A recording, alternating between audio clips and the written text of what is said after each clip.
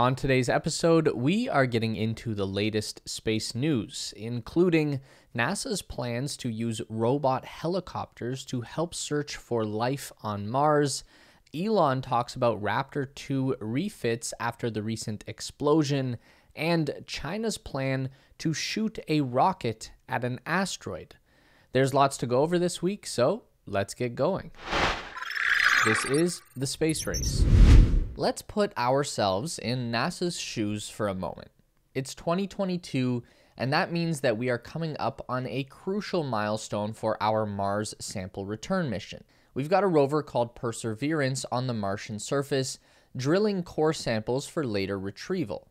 Samples that could find traces of life. And that's a pretty big deal. What's more, we have this well thought out plan for a lander that will grab those samples and send them home. But every year we have to prove to a government committee that our plans are feasible, and this mission is already more expensive than it was supposed to be. Here's where things get interesting. During this year's meeting, the committee tells us that they are impressed, not by our rover or our lander plans, but by our little helicopter experiment called Ingenuity.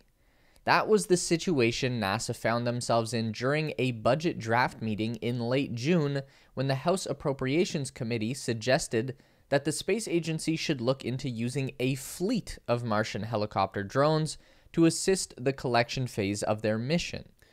Ingenuity was a test to see if flight was possible on Mars, a planet that has an atmosphere less than 1% as dense as Earth's.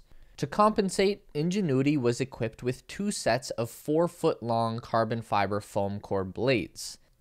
A solar panel fuels the avionics, sensors, antennas, and the onboard battery.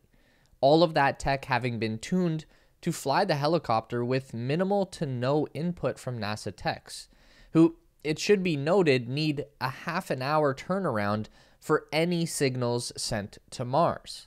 And despite that tremendous engineering challenge, Ingenuity proved it could fly in 980-foot HPS, about 10 to 15 feet in the air, for up to 90 seconds, beating the Wright brothers' first flight by a good 78 seconds or so.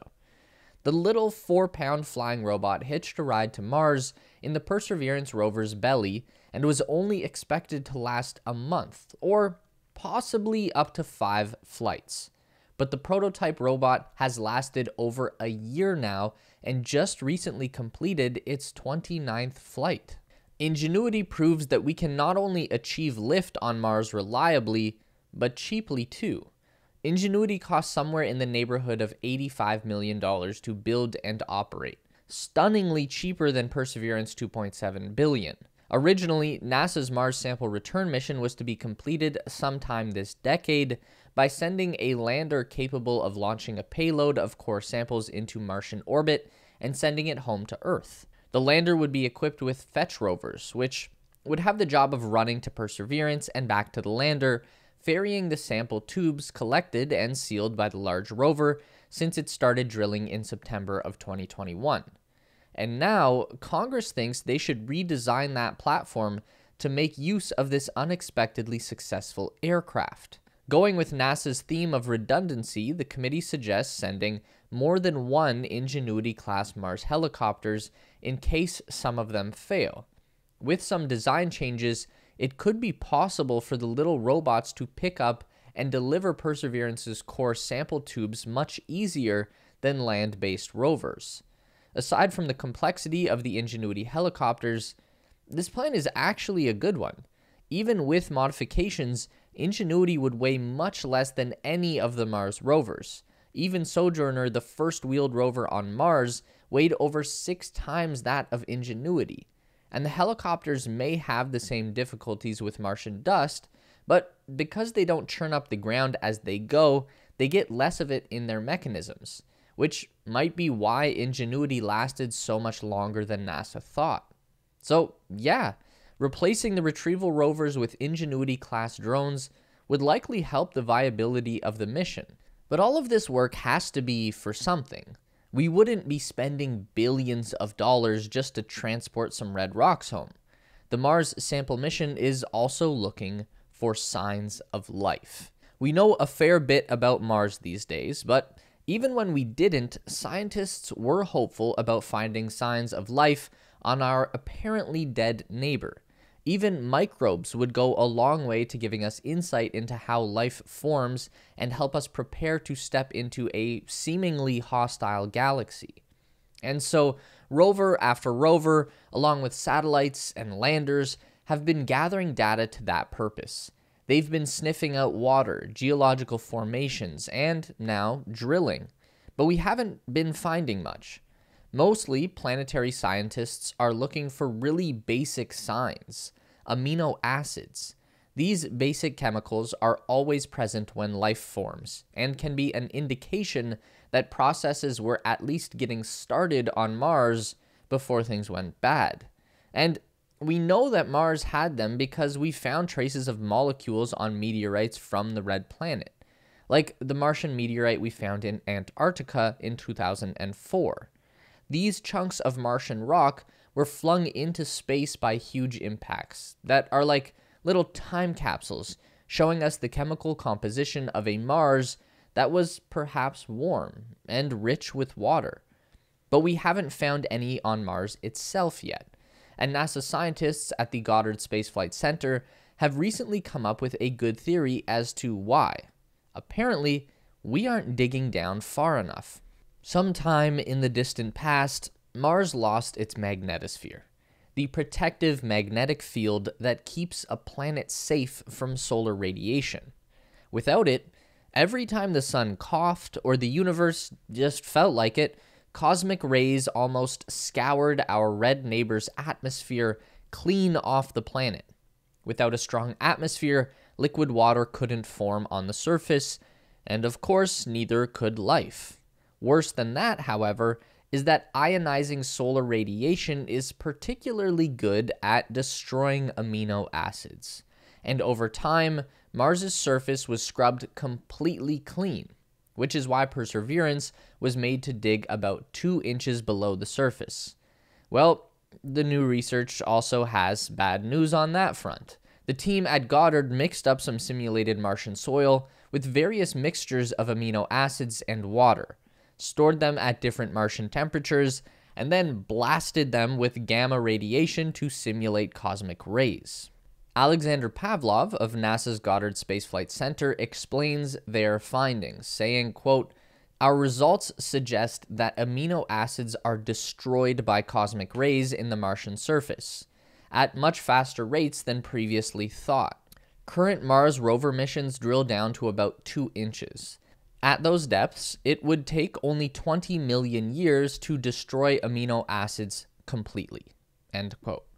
And since we're pretty sure Mars lost its magnetosphere way before that, we're not likely to find even amino acid leftovers at the depths Perseverance is drilling at. But this doesn't mean Perseverance is a wasted mission.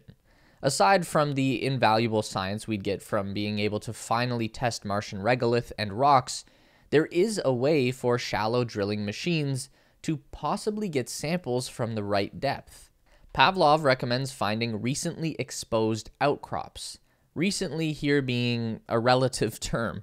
Craters or geological outcrops with ages less than 10 million years old have the potential to have ejected the appropriate material to the surface, or at least provide access to the deeper dirt we need to poke at.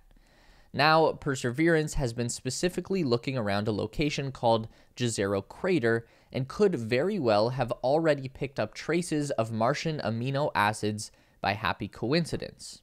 But we won't be sure until the sample return container hits our atmosphere sometime in the early 2030s. So, yeah, maybe Perseverance missed the boat, but we should remember that everything done on Mars so far has built to this moment. We sent several rovers and landers, found water, and learned to fly on an alien planet. Even if Perseverance ultimately doesn't find what we're looking for, it has already advanced our understanding of Mars and our own capabilities.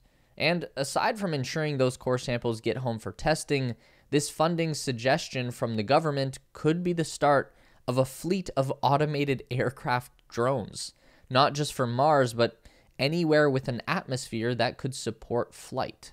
Everyone is talking about the recent explosion at SpaceX's Boca Chica Starbase testing facility last week. As a quick refresher, last Wednesday, the 13th, SpaceX began a spin prime test of Booster 7. Basically, the techs wind up the engine turbopumps, which cycle fuel into the Raptors, but that's it. Well, planned or not, it seems the excess vented fuel ignited, causing a sizable explosion. Luckily, nothing seems to be damaged, but Booster 7 still had to be moved back to the high bay for inspection and repairs. Not too big of an issue, considering Ship 24 was ready to be swapped out for its own spin prime test, but it is worth going over the updates to procedures that this incident caused. The spin prime test is designed to test the turbopumps, which is done by pumping cryogenic fuel through the apparatus.